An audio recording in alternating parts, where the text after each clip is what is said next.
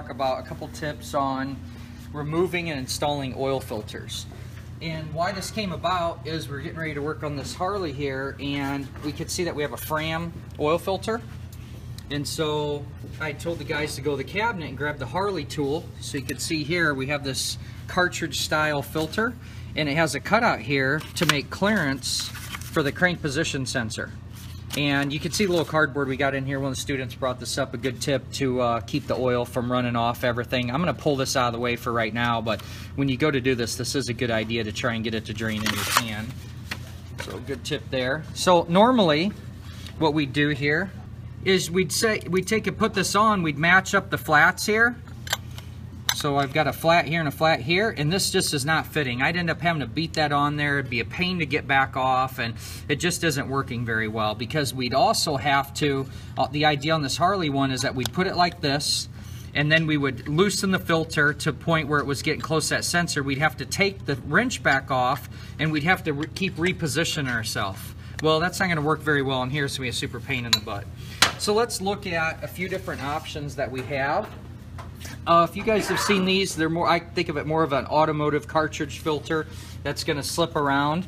I was kind of surprised this even fit here. So in this case, it's going to allow me to tighten, and I would flip it this way, and this slips back behind here, and I would want to loosen it. But look what happens here. I'm going to hit the fender. So that doesn't seem, you don't want to scratch your bike, do you? No. No, so let's not do that.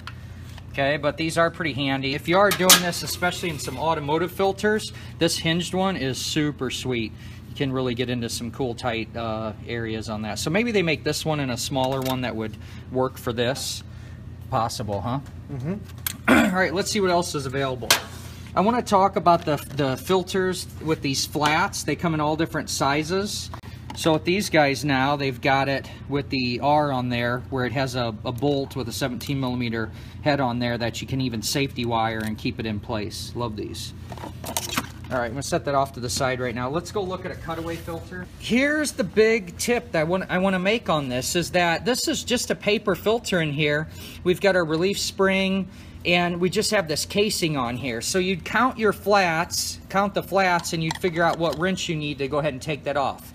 If you got a really stuck oil filter, if I'm putting this wrench all the way out here, and this is a small filter, isn't it? Yeah. If I'm putting this wrench all the way out here, what am I going to do to this housing? Crush it. I'm going to crush it, right? You say, well, I don't care about crushing, I'm taking it off, but it's to the point where if I put enough pressure on here, I could break the seal from the threads, and now I've got a hot mess. Does that make sense? Mm-hmm. So no matter what, when you go to these filters, what people are not doing is going all the way down to the base, and that's what's going to allow you to get a really good bite on it. You're not grabbing onto the threaded part. You're literally trying to get this housing, you know, to where it doesn't have much room to bend. Let me paint a picture with that ruler. When you think about something, now this is exaggerated, right? But that oil filter casing, we'll consider this is where it's mounted to the engine. The further out I go, this bends really easy, doesn't it? Okay? Mm-hmm. But if I go right here, does that bend very easy? So don't you think that if I grab onto that oil filter right there, that it's going to grab the nut with it, and it's just going to probably wheel it off pretty easy? When you do it out here, what starts to happen too is this is the nut and it doesn't want to move, so this is what happens. You start to get this twist because it's thin metal. Look at it, right? It's going to break on you, and it's going to be a hot mess. How many people have seen these oil filter pliers? Yep. God, these are handy at times. In this case, it won't work because our engine's too close, okay? Another one that does not work in this case, this happens to be a Blue Point one. And so when I tighten or loosen this up, it just grab onto this. But you know how it's going way at the top here? Once again, I said that that's probably not my ideal. I used this for a long time in my career, and then I got introduced to my favorite. Here is my favorite. We all have the one we like. I love this guy.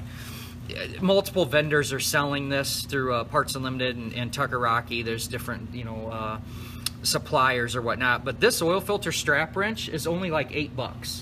And this thing, look how big it goes. Mm-hmm. It'll do a ton of sizes. So what you do with this is you slip it around here. Don't jump. So what I'm going to do is I'm just going to sneak this around, and I've got my seam that's giving me grief now, so I'm just going to go ahead and move it to a new spot. Okay, and then I want to go as far in as I possibly can.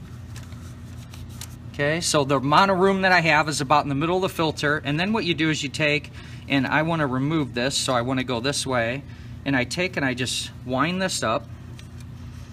Okay, then what I do is I just set this more towards the top right here. Now I'm going to go ahead and just use a long extension. I want to try and grab as much real estate as I can. Okay, so watch here. I'm intentionally pushing this back here, and now what's going to happen is it's going to crush that filter over. Is that taking that off pretty nice? Mm-hmm. Here's the thing you got to remember. I don't want to smack anything else. So you'll notice here, I go ahead and I start moving, okay, and then I just reset. See that? Mm-hmm. That thing will grab onto a super stuck oil filter and get that baby off there. Now you could use this installing, and because now that we have a drive, oil filters have a torque spec, and anytime I say this, people are like, oh God, nobody's torquing an oil filter. You just put the thing on and you turn it a half turn. Where the heck is that coming from?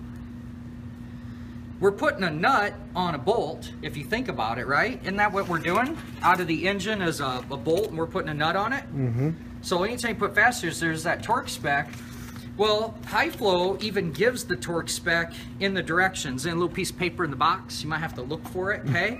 But people say, well, what if I just do what Harley says? How about I go right out of the manual? So anybody that says that, putting the filter on till it kisses and then I go like a half turn, they're not making it up. Here it is right in the manual. Harley on this one, lubricate gasket with clean engine oil, install new oil filter on the mount, and then hand tighten a 1/2 to 3/4 of a turn after the gasket first makes contact.